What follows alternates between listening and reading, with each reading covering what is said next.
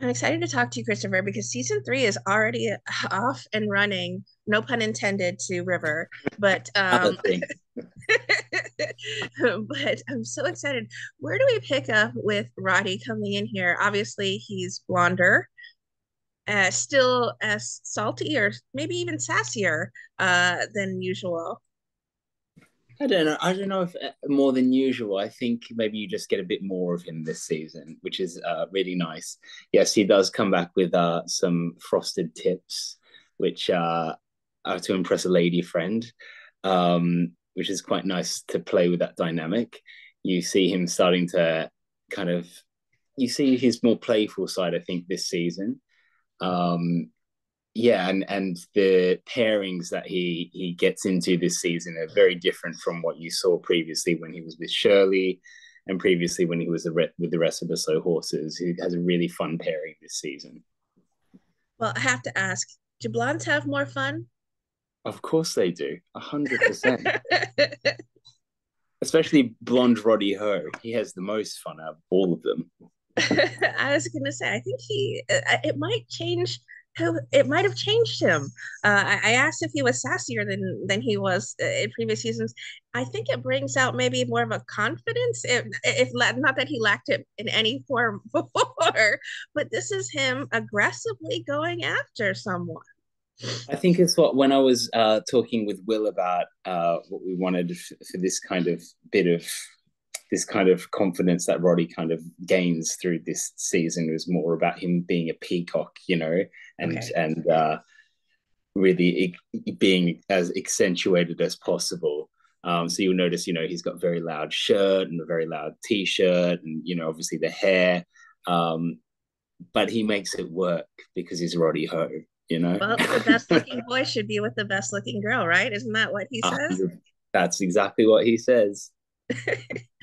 I noticed that your accent is different than Roddy's. Was that something that they initially discussed with you about where he was from, or maybe what kind of accent they'd like for him, or is it something you thought maybe this guy would have this kind of affectation because I think he has a bit of an affectation. I mean, obviously, the whole series is set in London, and he is a Londoner. I think as well, like with Roddy, he probably puts on a bit more of a geezery kind of London accent, like because he thinks he's a bit of a rude boy. But with my own character kind of research and development, I think that is a bit more of a mask that he puts on. But not 100%, but there is definitely something about his accent that is a bit affected.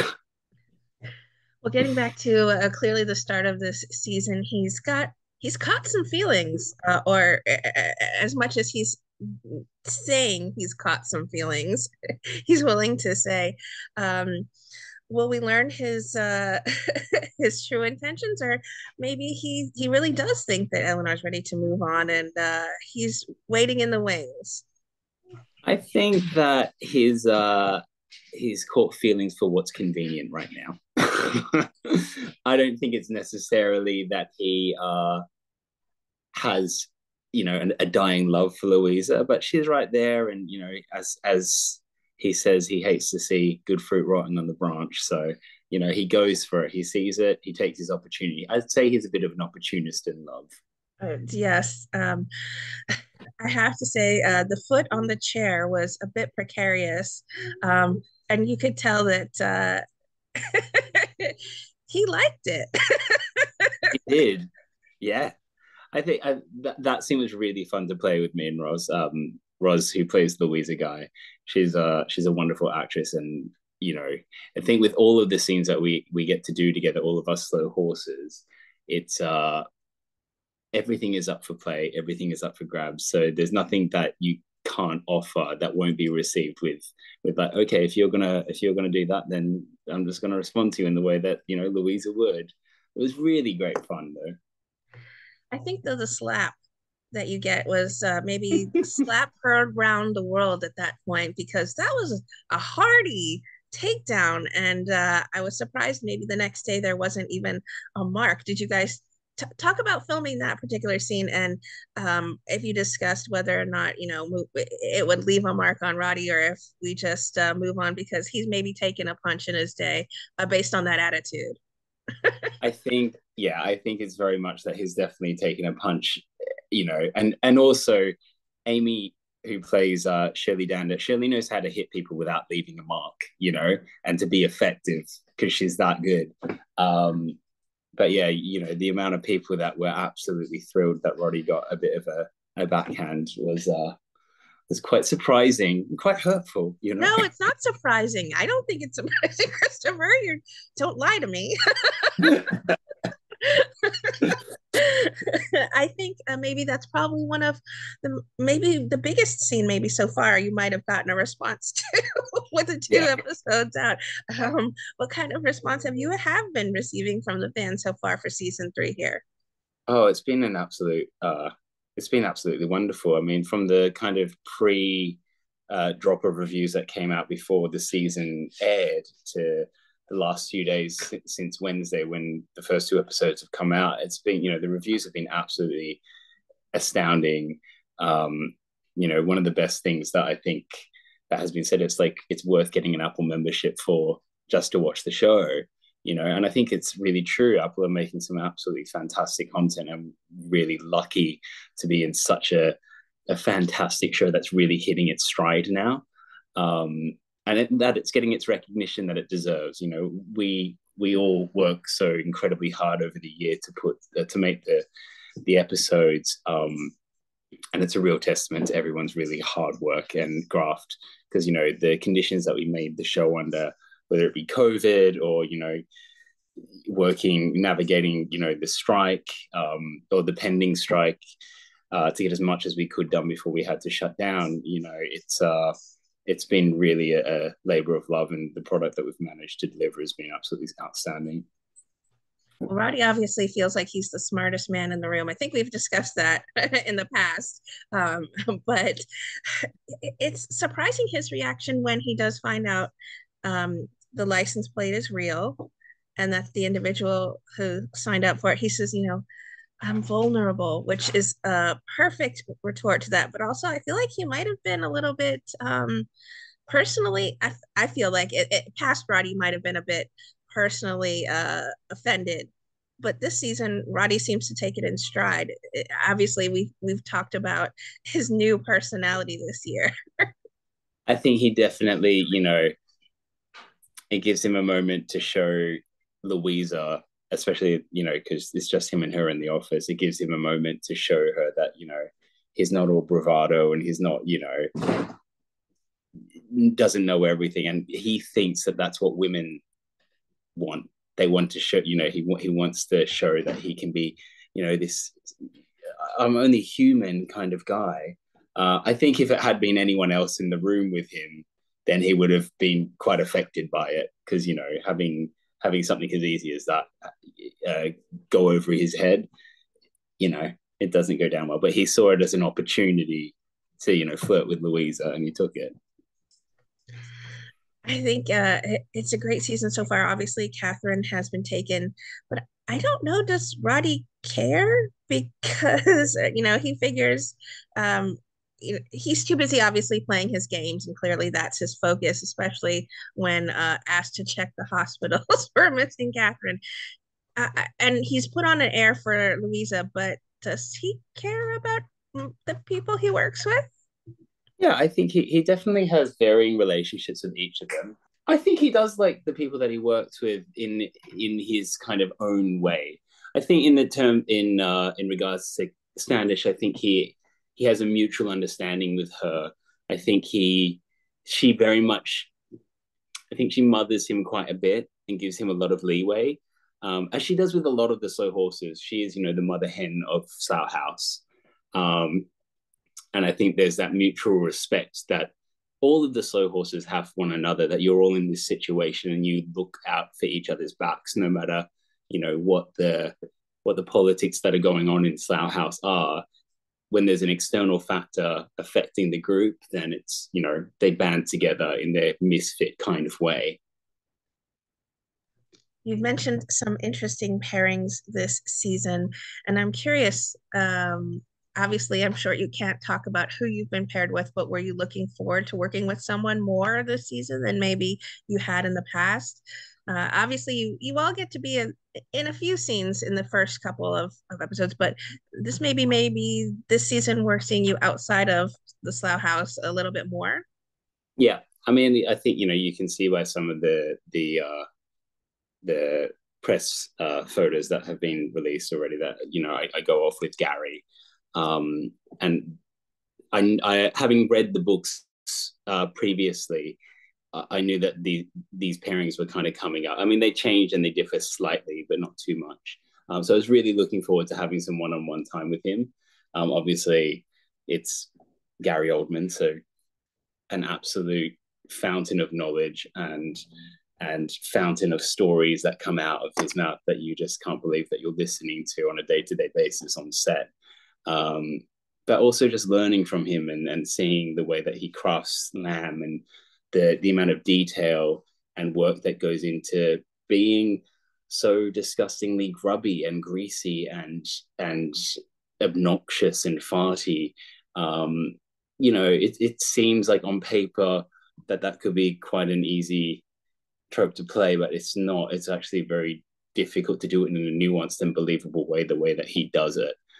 So to watch him do that in close proximity was absolutely wonderful.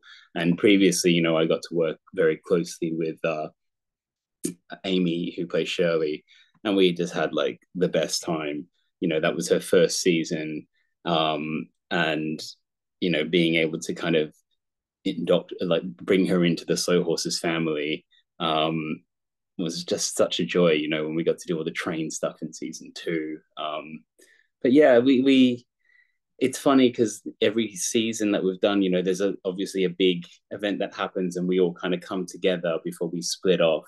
And those scenes are the ones, they're the most difficult because there's so many of us in the scenes to get the coverage, but also we're all having a ball of a time.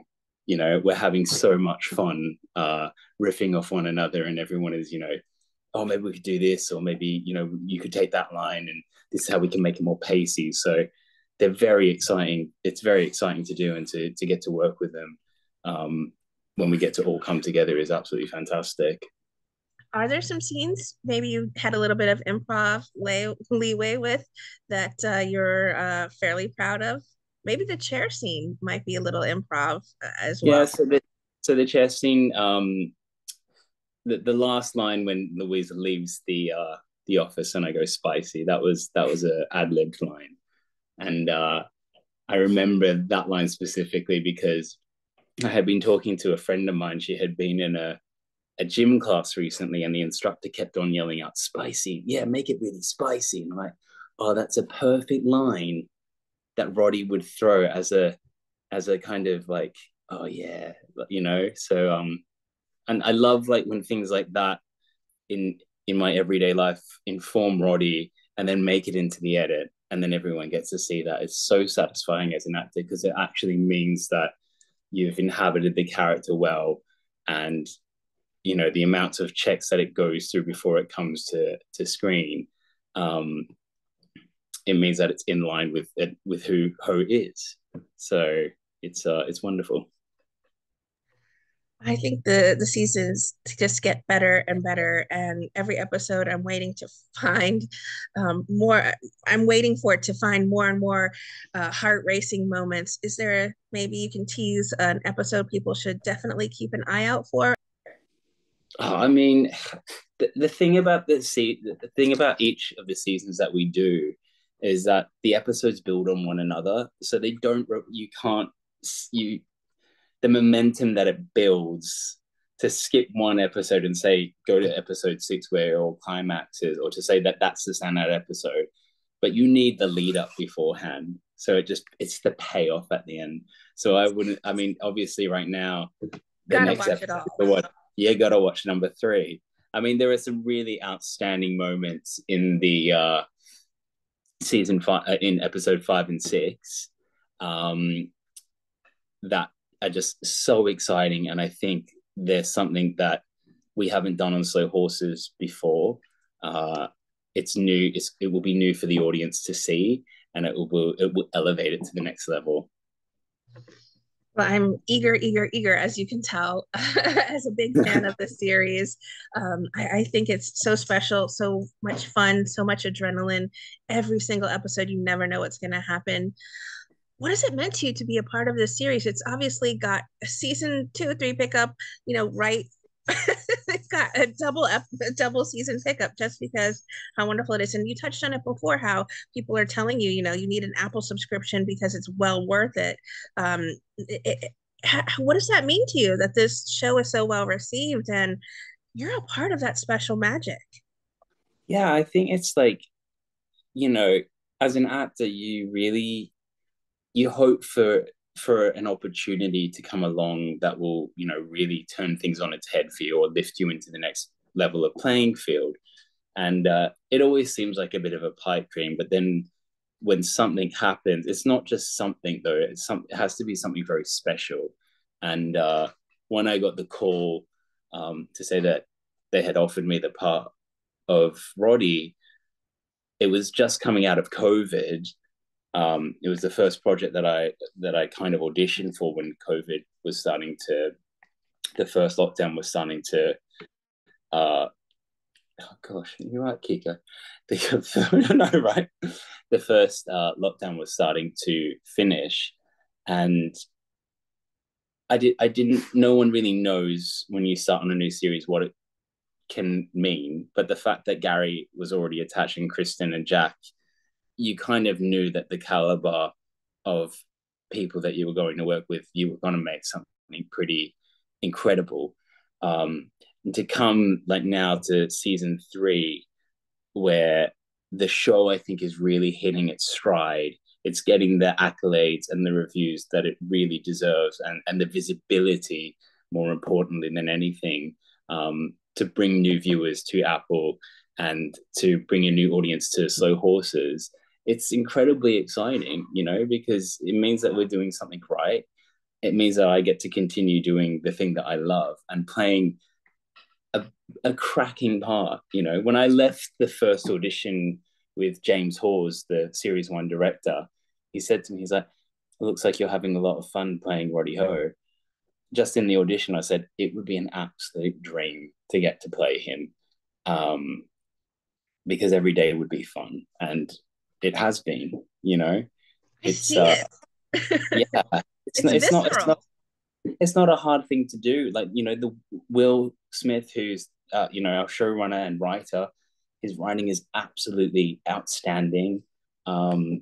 He's very collaborative. He's not precious about anything. If he's very much that, the character. If there's something that you'd like in, or if there's something that you don't think they would do, like, let's have a discussion about it.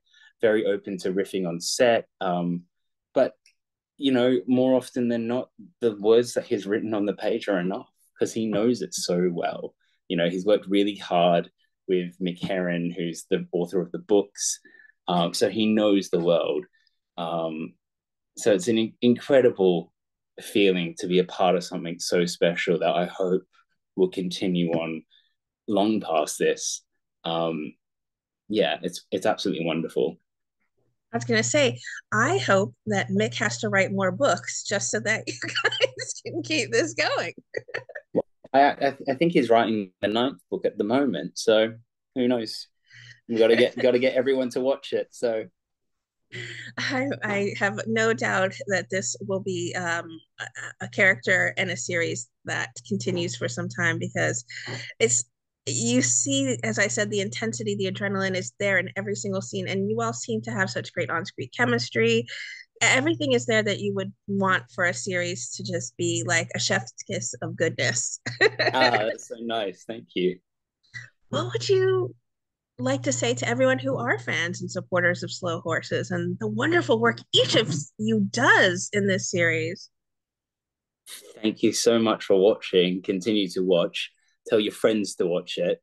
Um, and you know, I think the landscape of streaming shows at the moment, from Netflix to Amazon to any other streamer, it can be very fickle, you know, and we're only as strong sometimes as our fan base, and having the now gaining the momentum and growing that fan base, it all goes by word of mouth.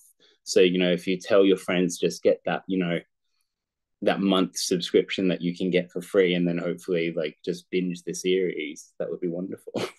Well, 'tis the season to gift people things, so maybe That's it. Gift you'll your gift family an gift your Apple family TV subscription. and only program it to watch slow horses. That's correct.